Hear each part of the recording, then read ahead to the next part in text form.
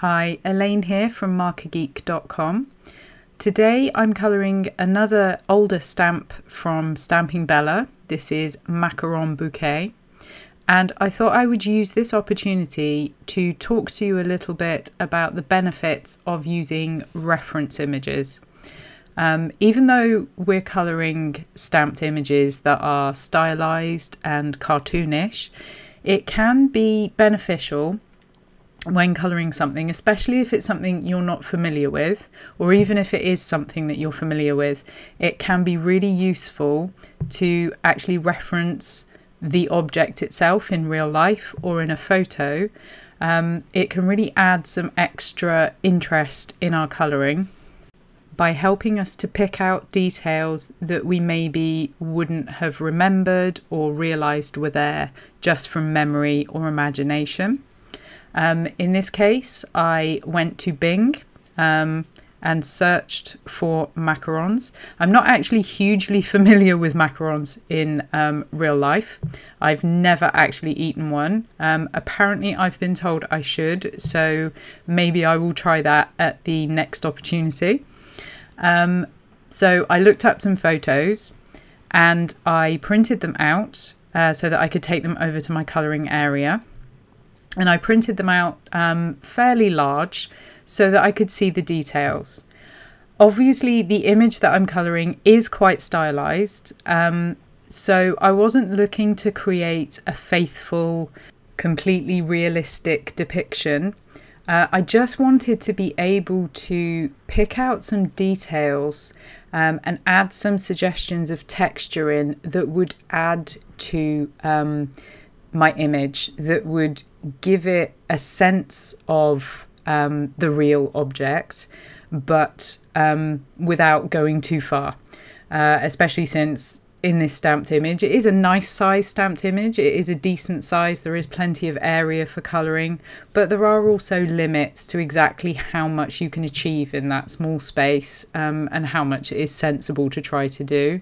And on this occasion I had stamped it with the black outline, so I was kind of bound by the lines that the artist had created.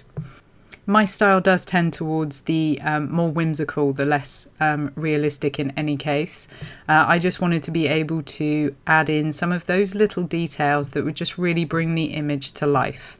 When I've previously coloured this image and one of the other macaron images, the Uptown girl Monique loves macarons, I've coloured it in a smoother look.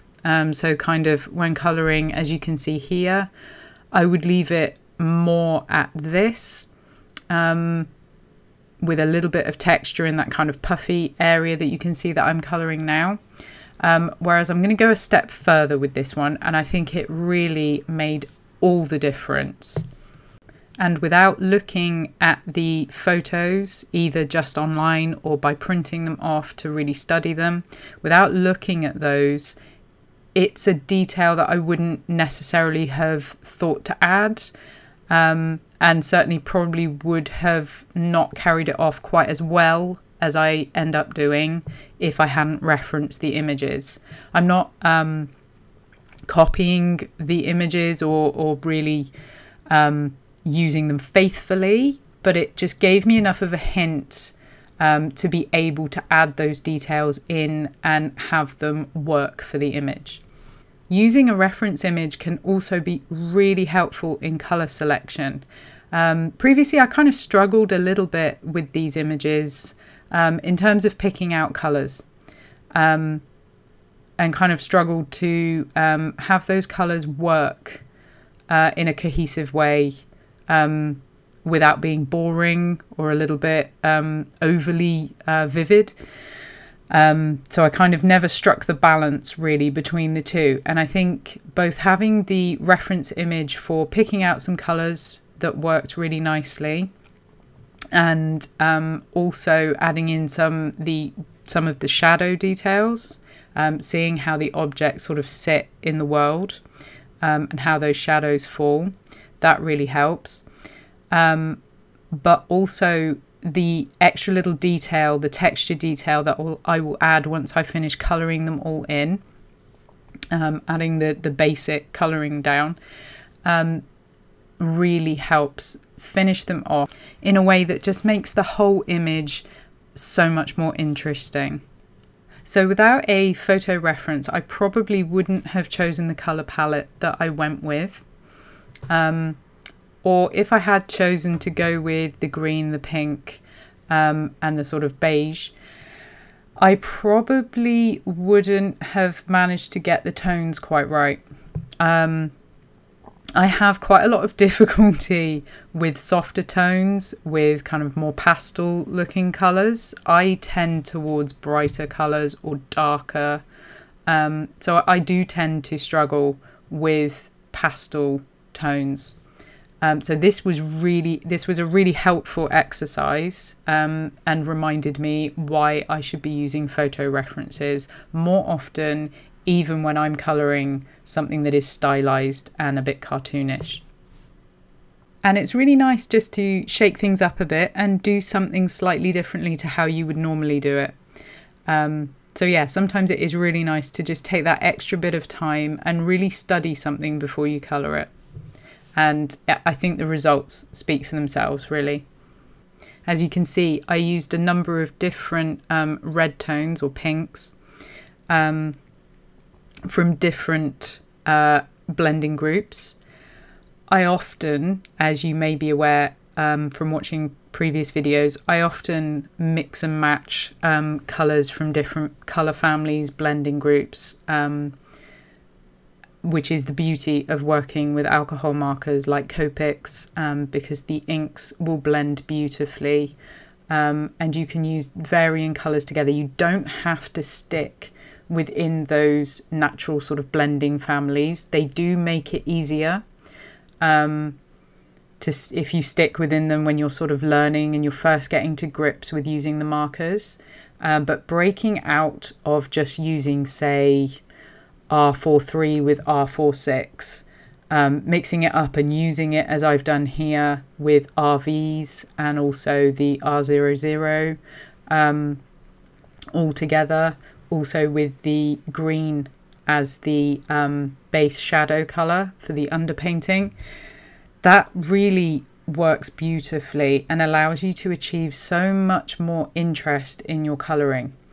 And referencing a photo of something will really help you with choosing those colours, because you're really studying the tones of something, the colours, the tones and values within that image, rather than just relying on your brain to tell you, well, it's pink and I want it to be a pretty sugary pink. So you opt for just the RV21, RV25 or whatever, when actually you can make it so much more lifelike by breaking out of rigid colour families and bouncing around and picking more interesting tones to fit the image that you're looking at. Because I'm not really a pink person as such, I do tend to use it more often these days, but because I don't tend towards pinks, or at least this particular shade of pink, it's not a colour that I would have achieved just using my brain. So I had to sit down with the photo reference and try out various different markers until I found a combination that seemed to blend well together and that resulted in a colour that I thought fit quite well and worked based on what I was looking at in the photo. It's not a exact reproduction, but by using the photo I was able to get to this point with a colour that I thought worked really well. When in the past, when I've tried to colour sort of like a pastel-y version of this image, it just really hasn't come together quite as well as this. So tell me in the comments below, have you used photo references when colouring before? Is it something you've tried? When you've tried it, did you enjoy it? Do you often use photo references? or like me, do you tend to get a little bit lazy and just colour? Not that there's anything wrong with that. It really depends on what you're trying to achieve. And most of the time, no, I don't necessarily look up a photo. It just depends on what I'm going for. And I really wanted to push myself with this image because I really haven't been happy with how I've coloured it in the past. So maybe if there's an image that you're kind of stuck on, where you're not happy with the results that you're getting, with what you've achieved in your colouring with it, maybe try looking up a photo reference or several photo references and see what that does. See how that helps improve your colouring and sort of guide you to maybe getting some better results. In this case, I felt like it even really helped having the image with the particular order of the colours for the macarons, which sounds a bit silly, but I kind of feel like it worked so much better because I followed one of the images that I found where I really liked the colours and specifically the way they were stacked. With the green, then the pink, then the sort of neutral colour. I don't think I necessarily would have chosen that order if I was just working from my own brain. I might have put one of the darker colours on the bottom, but I think this worked so much better. And without the photo, I wouldn't necessarily have got to this point. If you tend to be a little bit hesitant with going darker and adding dark, deep shadows, using a photo reference may also be really helpful for you in terms of stepping outside of your comfort zone there and really adding in some darker tones. If you've got the photo there to guide you and show you just how deep some of those shadows go and maybe sort of the amount of shadow to add, that might really help you in those circumstances. In this image, I possibly, although I'm not really one to shy away from adding in some really deep shadows, I possibly wouldn't have gone quite as dark with the shadows under each of the macarons as I had done from looking at the photo. Here you can see is the image that I originally coloured because I did do a test one of this before I decided to do the video. And here you can see where I'm looking at that texture detail that I'm going to add in. And it really is as simple as just adding some varying sizes of dots with one of the slightly darker tones. But the image is really helpful because it kind of gives you the placement and kind of an idea of where to add them and the kind of sizes and the variation. You don't want to make them look like they've got measles, but you just want to add enough in that gives the suggestion of that texture of those little air bubbles, and the size and sort of shape, and making them a little bit varied and natural looking really helps so that it doesn't just look like you've added some spotty detail, some sort of like polka dots. So yeah, you can see on the green one specifically, I've added in quite a large air pocket and kind of made it a little bit irregularly shaped. And then some of them are just really teeny tiny dots with the very, very tip of that marker. And I think personally that it really makes all the difference with this image. And now I'm just deepening up some of the shading on the filling in the middle. And then when I'm finished adding the ground shading in, I'm going to tackle the ribbon. And this was another thing I wanted to talk about in this video. Previously, I have done a video talking about creating a sparkly sequin effect using glitter pens and white gel pen on top of a Copic or pencil coloured image. You can also achieve a similar effect without the glitter pens, and it's really easy to do. So I wanted to create the look of some glittery gold ribbon. I thought it would be fun to have some texture rather than colouring that ribbon in perfectly smooth and shiny like a satin ribbon. I'd seen some photos, again referencing photos, I'd seen some photos of the macarons tied up with glittery ribbon. So that's what I went with. And all I'm doing is adding the base coat of my lightest shade, that Y15, and then using a dotting technique to add the darker colours. This is my darkest colour, the E47, and then the YR23 over the top of that, and just building up this sort of stippling technique to give the appearance of texture. And this again is the beauty of looking at photo references. It reminds us that while smooth Copic blends can be really satisfying, and I love creating a smooth blend, but things in real life have texture. And so sometimes a smooth, perfect blend isn't necessarily the most appropriate way to represent something. And so using this technique helps you to build up that texture. And at this point, it doesn't look particularly glittery.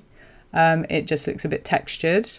And that's where the white gel pen will come into play in a minute. I'm going to skip over most of the colouring in a second now that I've shown you how I'm doing it. And then that white gel pen will come out. And adding in spots of the white gel pen in the highlight areas, and then a few little tiny spots here and there in some of the darker areas, will give you the effect of the glittery ribbon reflecting in the light.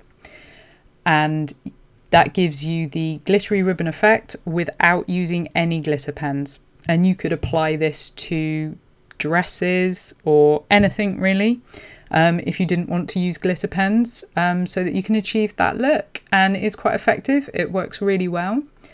And I think it really finished this image off quite nicely. I thought it would just be useful to talk about that quickly at the end here. And that's really it. So thank you for joining me today. I really hope that you've enjoyed this video and found it useful listening to me waffle on about photo references. Do let me know in the comments below if you've enjoyed this. If you have, give it a thumbs up, share it with your friends, and if you haven't already, please do subscribe. All the information about products used, the stamp, etc., links to all of that will be in my blog post, and you can find the link to that in the description below. Catch you next time.